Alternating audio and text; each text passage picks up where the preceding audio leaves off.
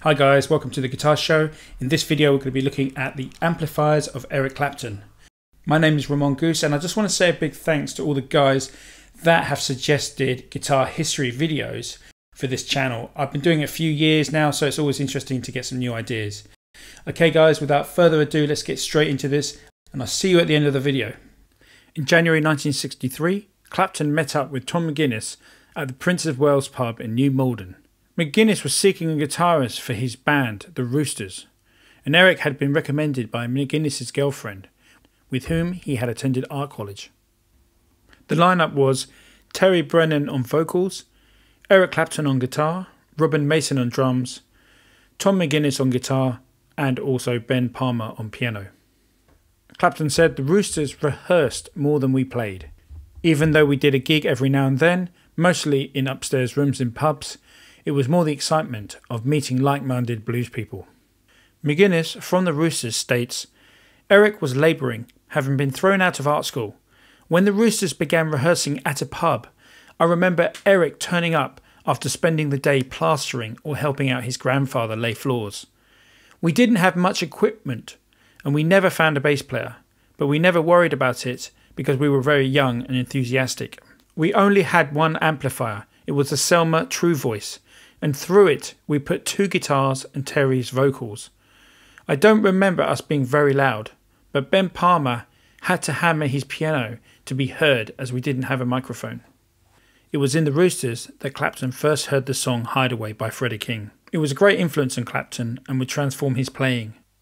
And as you can see from the photo, this is a Selmer True Voice Blood and Custard livery amp from around 1959 to 61. And according to the Selmer documentation, it featured controls for volume, treble and bass on and off.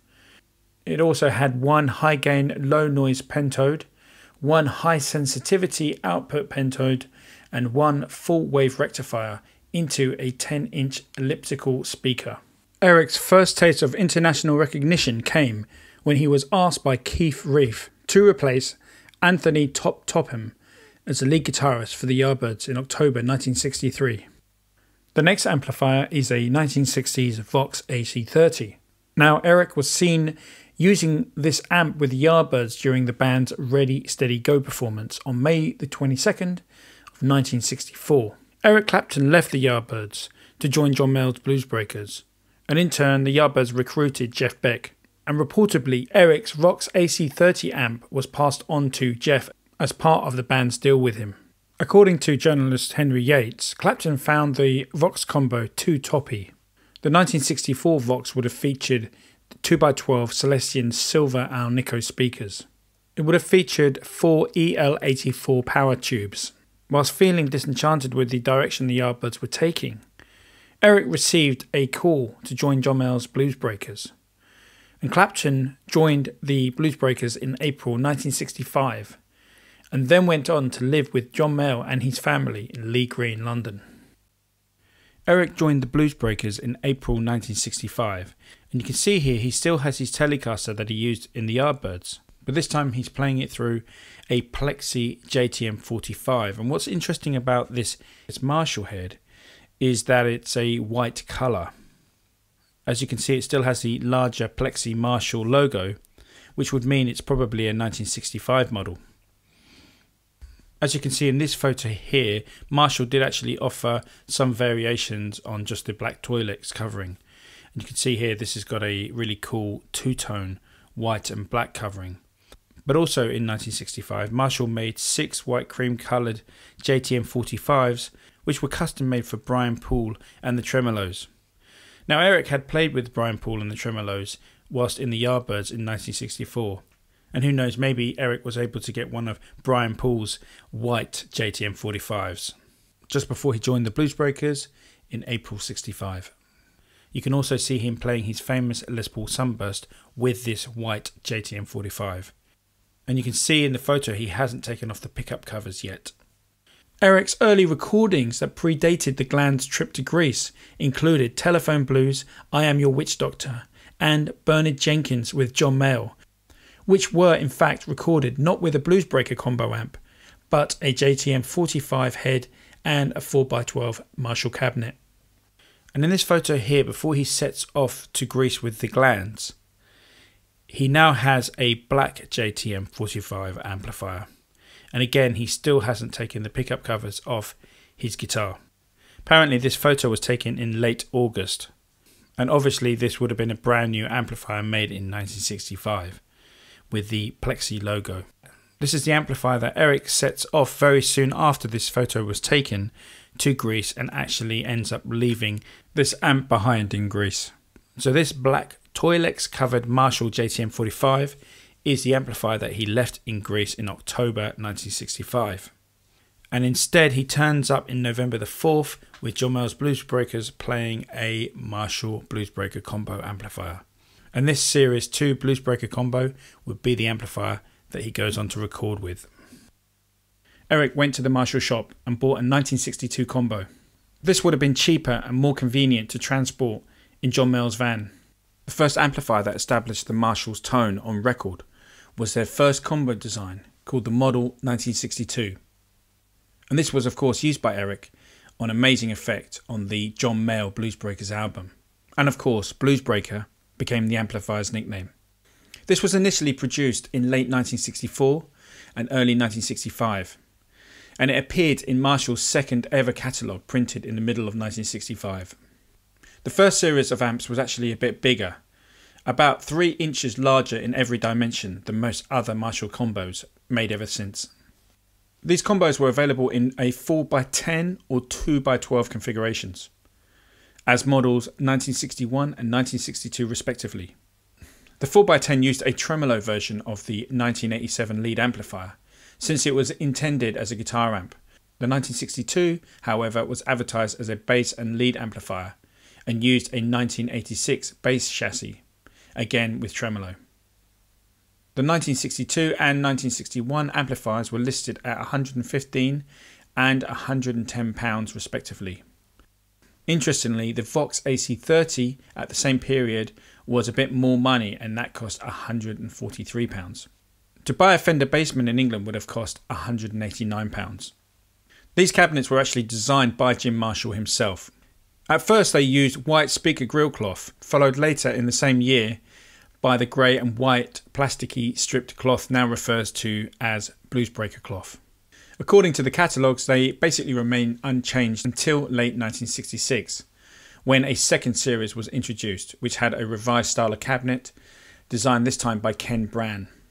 We can clearly see in this photo that Eric is using a Series 2 Bluesbreaker combo. The second series was available in both combo and extension cabinet versions from around August 1965. And this explains how Eric was photographed with one early in 1966 during the John Mayall sessions. It's no doubt guitarists other than Eric had recorded with Marshall prior to 1966, but it wasn't until Eric's playing on John Mayall's Bluesbreakers album where the Marshall overdrive sound was born. And the marriage between Eric's Les Paul Sunburst and this Marshall Bluesbreaker combo was the perfect tonal recipe. Eric has said of this amp that he didn't know what became of this amp, but he did say that he bought it directly from Jim's shop in Hanwell, probably around the time of November 1965, just after he returned from his Greek jaunt with the Glands to reform John Mayall. It would be reasonable to assume that the amplifier used KT66 tubes and a GZ34 rectifier tube, although the Celestion speakers used at the time were going through a transitional period, from the original G12 with the Alnico magnets to the later versions that used ceramic magnets. It's probably hard to say which one of these would be fitted to the actual Clapton amp, as both versions would have been available at this time. It would be wise to presume that Eric Clapton's amp had the Alnico G12s in it. During the Cream era, Eric used a JTM 45 100 watts. In 1965, Britain was revelling in the hysteria of the beat boom. America was succumbing to the British invasion, and Pete Townshend needed a bigger amp. So Jim Marshall and Ken Brann went to work on the prototype 100 watt head. Jim says, "I had known Pete Townshend for many years because I used to play with his father, who was a very good alto clarinet player. We were so proud of those first 100 watt amps. And at the same time, Pete said, I want something bigger, an 8x12. I said that I thought his roadies would have trouble handling it. And sure enough, the roadies complained. So after a couple of weeks, Pete came back and said, You were right, but can you still give me the height but in 2 cabinets? He wanted it cut in half, but that was impossible, so we built 2 separate cabinets stacked on top of each other. Really, the stack was a combination of the design ideas of Pete Townsend and myself. Initially, we built the stacks for looks and as a backdrop rather than anything else. Jim Marshall fitted 4 KT66 valves and 2 JTM45 output transformers, giving a total power output in excess of 100 watts. It was during this period of development that the company decided that the use of the GZ34 rectifier valve just wasn't worth the trouble, and that an electronic semiconductor would do the job just as well. Eric's JTM45 100 model most likely contained KT66 output valves, and of course EL34s were later used. These early JTM45 100 models included the Drake 1204-43 power transformer. Here we can see Eric using a super tremolo head acquired around June 1966 with a 1968 cab which featured 2 G12 20-watt T1221S speakers. And this was a half stack that he used with fresh cream. Here we see Eric with a super amplifier head, which is the JTM45 100, with 1982A and 1982B cabinets. These featured the G12H 25-watt speakers. The second stack pictured here with Eric was added around January 1967. When interviewed in 1968 by the Rolling Stone magazine, Eric says, "I used 2 100-watt Marshalls. I set them full on everything, full treble, full bass and full presence. Same with the controls on the guitar. If you've got the amp and guitar full, there is so much volume that you can get it 100 miles away and it's going to feed back. The sustaining effect, and anywhere in the vicinity, it's going to feed back." Eric received the updated version of these 100-watt amps with the EL34 valve at some point after 1967. If you check out this photo, guys, of his performance at Blind Faith's Hyde Park concert in London on June the 7th, 1969, you can clearly see here that it has a Marshall reading Super Lead 100, meaning that the amp was used on a Cream tour. This leads us to conclude that the switch over to the Super 100 amplifier happened during Cream's existence. A second stack with a JTM45 Super 100 head was added in January 1967, and soon after in 1967 a JTM 100 with EL34 valves was used in the recording of Disraeli Gears. This was last seen on November 1967. After this, a JMP 100 Super Tremolo plus a Super Lead head was used in late 1967, early 68. Cream relied on their instrument stacks, the drummer's muscle power and a PA for vocals. The instruments were not amplified through the PA. This is clear from any concert photo. The PA systems for vocals varied from folded horns used at Fillmore to the more common stacks of column PA cabinets. Eric set his amplifier full on everything, full treble, full bass and full presence. Clapton then controlled the sound via his volume and tone controls on his guitar. Eric would use the low sensitivity second input on the amplifier. Eric would use single stacks well into 1967. In fact, they used a different combination of cabinets, and this was down to the fact that they probably blew speakers. These 4x12 cabinets were only rated at 75 watts. Most likely in 1967 these speakers were upgraded to a more reliable 100 watt cabinet. After performing at the Murray the K show in March 1967, Cream entered Atlantic Studios, and in this photo we can see two 1959s each on a single cab, one flat, extra tall and one angle, and these appear to be in mint condition. These were not their road amplifiers and had been bought via the distributor who was based in Long Island. On Cream's return to the UK, Jack Bruce and Eric Clapton now had an extra stack each, so two 1959 heads. Cream were most likely influenced by The Who had also switched to dual cabinets and heads. Cream needed to get louder to maintain volume levels in larger venues that they were now playing. They had gone from venues holding a few hundred at best to ones that held thousands.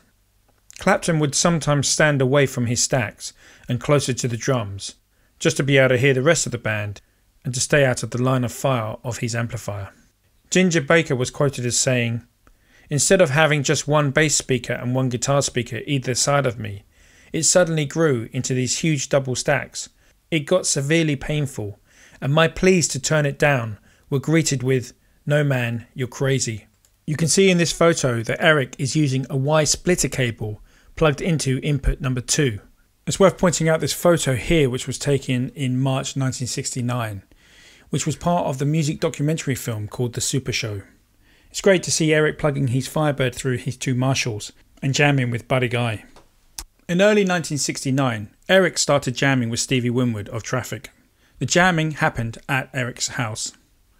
It was rumoured in the British press that Eric and Stevie would record an album with the Stax rhythm section, who were Donald Duck Dunn and Al Jackson. However, when Ginger Baker learned that Eric was jamming with Stevie Winwood, he also wanted to participate. In April 1969, the family's Rick Grech joined them as well. So guys, check out these photos from the rehearsal at Eric's house. And here you can see bass player Rick plugging into one of Eric's 100 watt Marshall amplifiers. And Eric is playing his 335 through what looks like to be a blonde Fender Tremolux amplifier. The Fender Tremolux amp was built for 11 years, from 1955 until 1966. The amp featured a 2x10-inch speaker cabinet, and its power output was 35 watts. Engineer Andy Jones recorded most of the Blind Faith backing tracks at Morgan Studios, and the album was finally finished at Olympic Studios, with Alan O'Duffy engineering and Jimmy Miller producing. So the big question, guys, is, did Eric use his Fender Tremolux to record the Blind Faith material, or did he use his Marshalls? Despite having these great studio shots of Clapton with his Telecaster, unfortunately we cannot see his guitar amp. On a sunny Saturday on the 7th of June 1969, Blind Faith performed at Free Festival in London's Hyde Park. And here we can see Eric's 2 Marshall stacks, which was basically the same setup as he had when he was in Cream. And as you've seen before, these amps have the Cream logo on the back of them. And you can see that this is one of the newer Marshall JTM 4500 amps, as it reads Super Lead 100. From June 1969, Blind Faith embarked on a Scandinavian tour. They performed in Helsinki, Oslo, Stockholm and Gothenburg, amongst other places. For this tour, Clapton stayed pretty close to his amps, playing a Sunburst Telecaster. He also had a 50s Les Paul Sunburst guitar. Okay guys, so this is amazing. In June 1969, Blind Faith performed in Gothenburg, and as you can see from this photo, Eric is playing a Burst. Check out the link I put in the description and you can hear a bootleg actually from that gig. Some of the tones take you right back to the Blues Breakers, and it's really nice to hear Clapton playing the Les Paul through his Marshall stacks. From July 1969, Blind Faith undertook a North American tour. This marked the end of Eric's Marshall era, and as we can see from these Blind Faith concert photos, he switched to a Silverface dual Showman reverb amplifier, otherwise known as a TFL 5000D. These amplifiers featured a huge 2x15 cabinet, which contained the 2 15-inch JBL speakers. These amplifiers have always been known as being very loud. These amps featured 4 6L6 GC power valves and a solid-state rectifier.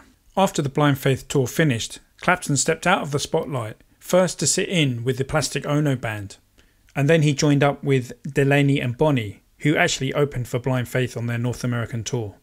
For these concerts, Eric continued to use his Fender Dual Showman. To quote Eric, "I use a Dual Showman, a big Fender amp, but I hardly ever check it right up, you know. I'm not getting the sustain or the hold over sound I used to get. It's still there a bit, but that's the Stratocaster. When I use the Stratocaster with the Dual Showman, I have the pickup switch set between the first and the middle pickups, which is a very bright sound, but not completely trebly. I take a little bit of the treble off, and I put on all of the bass and the middle, and I set the volume about half." Eric recorded his first solo album between November 1969 and March 1970. After this, he started a new project with Bobby Whitlock, Carl Raddle, Jim Gordon, Dave Mason. They called themselves Derek and the Dominoes. They gave their first live performance on 14th of June 1970 at the Lyceum Theatre in London. And as you can see from this photo, Eric is still using the Fender Showman stacks.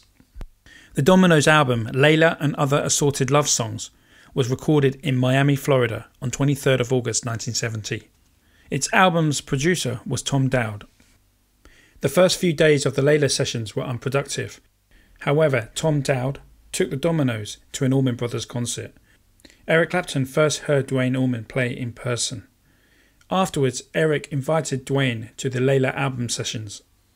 The album sessions weren't recorded at loud volume, and Eric had walked in carrying just a pair of small combos.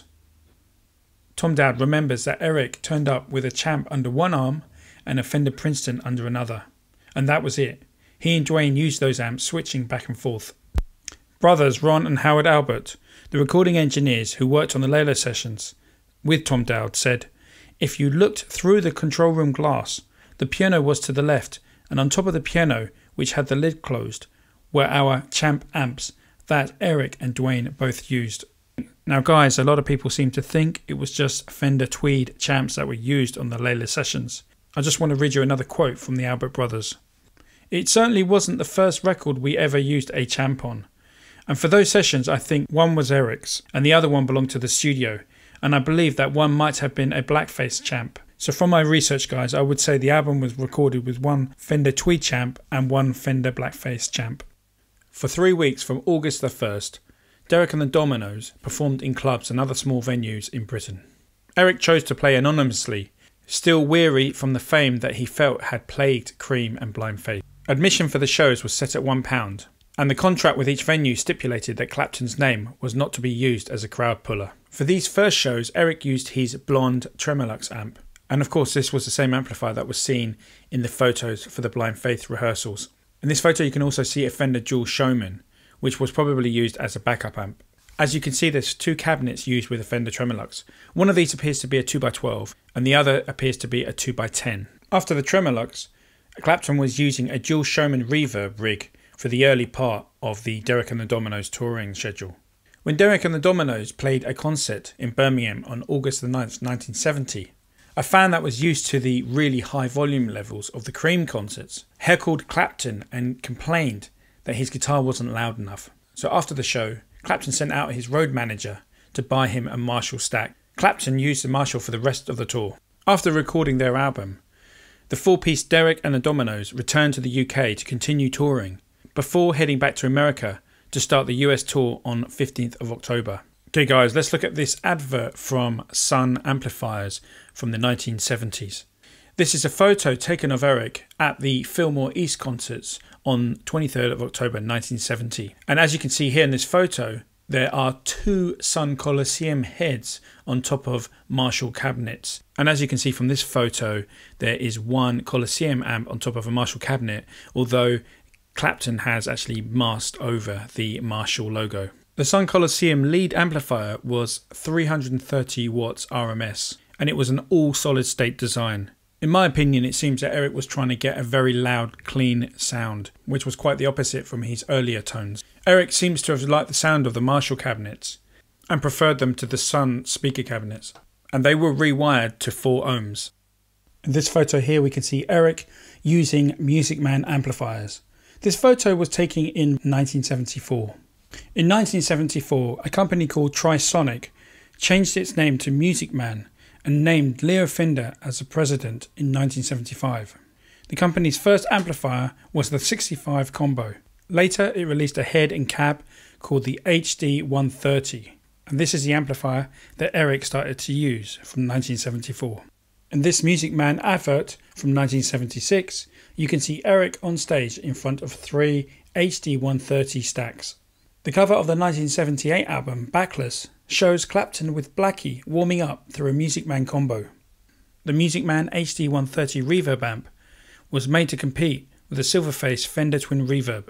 This is a Music Man 210 HD 130, which features the same amplifier chassis as the HD 130 Reverb, except it's housed in a combo configuration with a pair of 10-inch Alnico speakers. Clapton used this amp at a Valentine's Day dance at Crenley Village Hall, Surrey on February the 14th, 1977. Clapton recorded numerous tracks with this Music Man combo long after he stopped using the Music Mans on stage.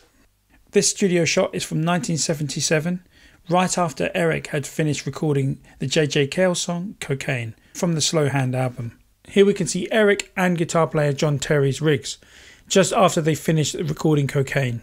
And as you can see, these are the Music Man HD130 reverb amplifiers. The Music Man's output was 130 watts. The output stage comprised of 4 EL34s, but it used a solid-state preamp circuit in each channel for a clean and reliable signal chain. Some of these amps used a 12AX7 in the phase inverter stage, but it was later changed to a solid-state inverter circuit too. Due to the solid-state preamp and valve power section, these amps were sometimes called hybrid amps. Here we can see Eric recording No Reason to Cry at Shangri-La Recording Studios on November the 21st, 1975 in Malibu, California. And we can see that Eric's using a Tweed Twin. So this goes to show that Eric was quite happy using smaller combo amplifiers instead of his larger Rode rigs. And we can still see that in 1983, Eric was still playing through a Music Man amplifier. To quote Eric, "The first Music Man amps were really great, but then I started blowing them up a lot, and they started sounding really thin, so I went back to Marshall in around 1985. Okay guys, this photo is from 1984 at Wembley Stadium, London, and we have Carlos Santana, Bob Dylan, Mick Taylor and Eric all playing together. Eric's backline here was 2 Marshall amplifiers. One was a Super Lead 100 and the other was a JCM 800. The Marshall heads are both sitting upon Music Man cabinets, so this marks the first time that Eric decided to use something else. Also at this concert was a Music Man combo, so it seems like Eric has supplied all the amplifiers for this gig himself. Mike Hill, formerly a director of Marshall Amplification, he was contacted by Eric's guitar technician and visited him at Shepperton, where he was rehearsing for Roger Waters' tour, and personally delivered a Marshall 1959 Super Lead and a 1987 Lead 50 amplifiers with 1960 speaker cabinets.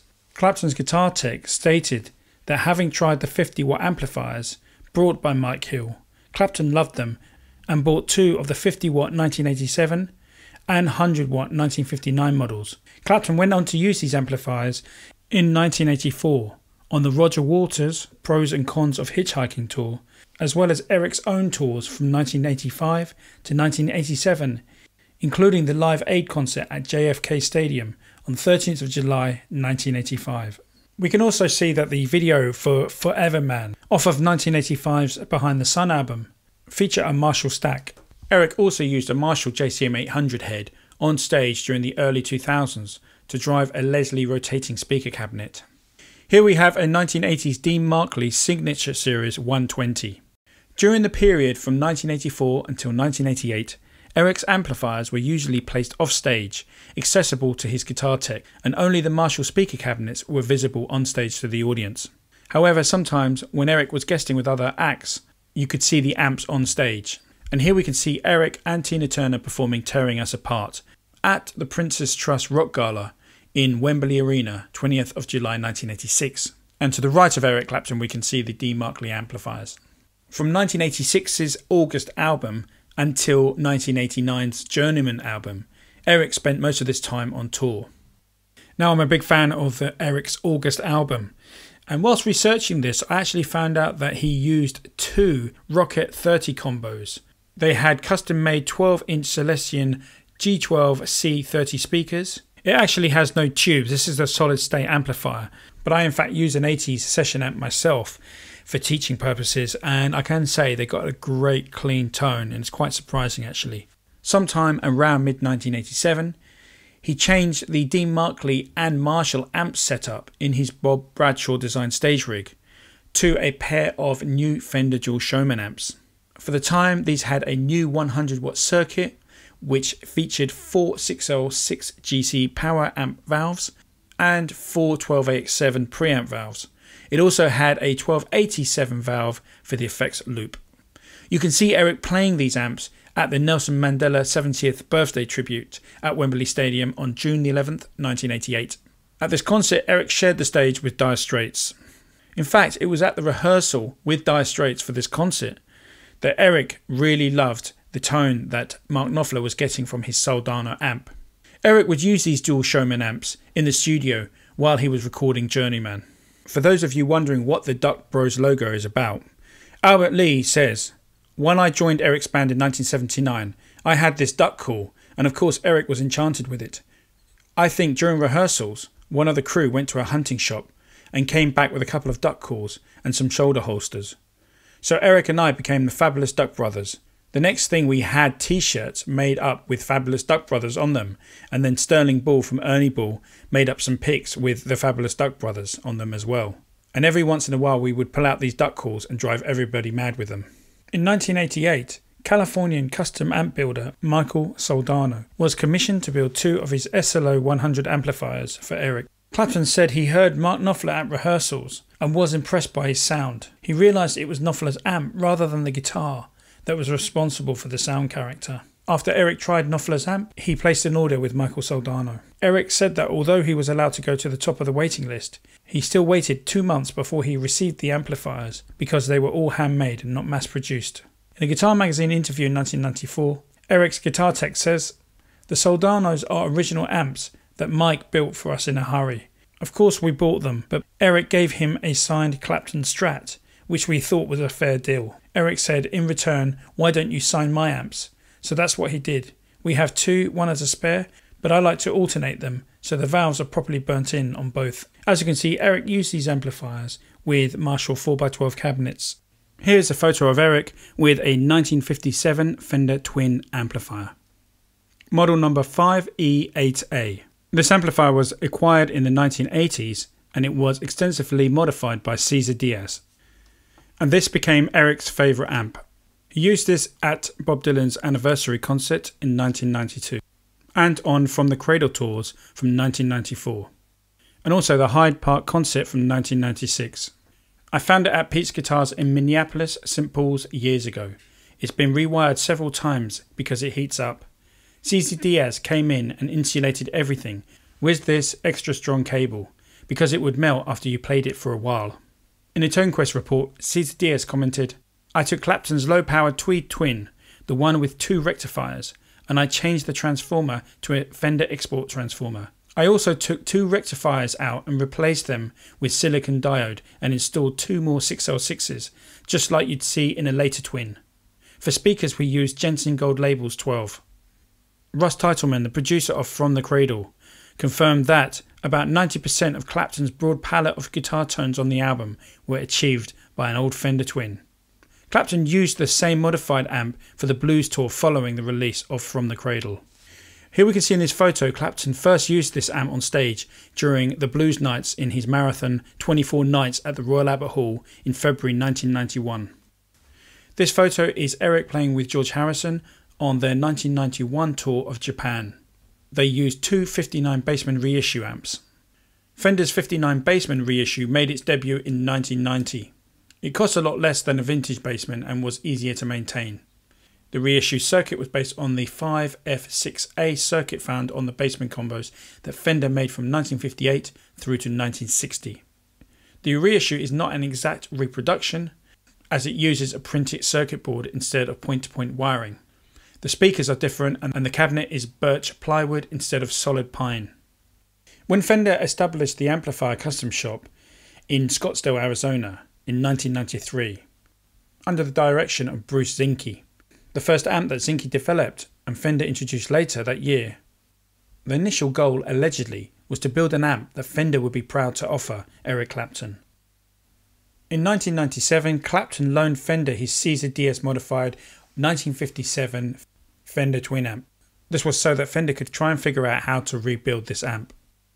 Fender Custom Shop amp tech John Sear built 4 reproductions for Eric. He modded each circuit slightly differently, experimenting with different speakers to provide a better sound performance than the original one. Dale Breckenfield, Fender's Director of Artist Relations, said, "Eric considered his 1957 Twin the holy grail of amps, but since he only had one he was afraid of damaging it on tour. Our mission was to clone that amp, which was quite a difficult task. We first analysed the amp's specs, then we searched for old parts. After all that, it still didn't sound right. At that point, John Page of the Fender Custom Shop suggested we make the cabinet from old pine. We found some that came from an old church floor, and that made all the difference. Eric loved them and declared them to be exact replicas. In fact, he gave one to B.B. King as a gift. These amplifiers would become Eric's main stage amps from the moment he received them. They first appeared on stage with Eric during his European Jazz Festival tour in July 1997. He also used these amps on his 1998-1999 Pilgrim Tour and also the Reptile Tour from 2001 and the 2005 Cream reunion at the Royal Albert Hall. The first amp that Zinke developed and Fender introduced later that year was the Vibra King. It was a 60-watt combo featuring a 3x10 speaker configuration, which was basically based on the 54 Fender Bandmaster combo. Eric owned a 1995 model and also a 2001 model. British amp tech Dennis Cornell modified these with a circuit that boosted the amp's mid-range frequencies. Clapton started using the Vibra Kings on tour in 2001. He found these amps better suited to the noiseless pickups he started using than his Fender Twins. Eric also used the Vibra King as his main stage amp on August 17th and 18th, 2001, during his concerts at the Staples Center in Los Angeles.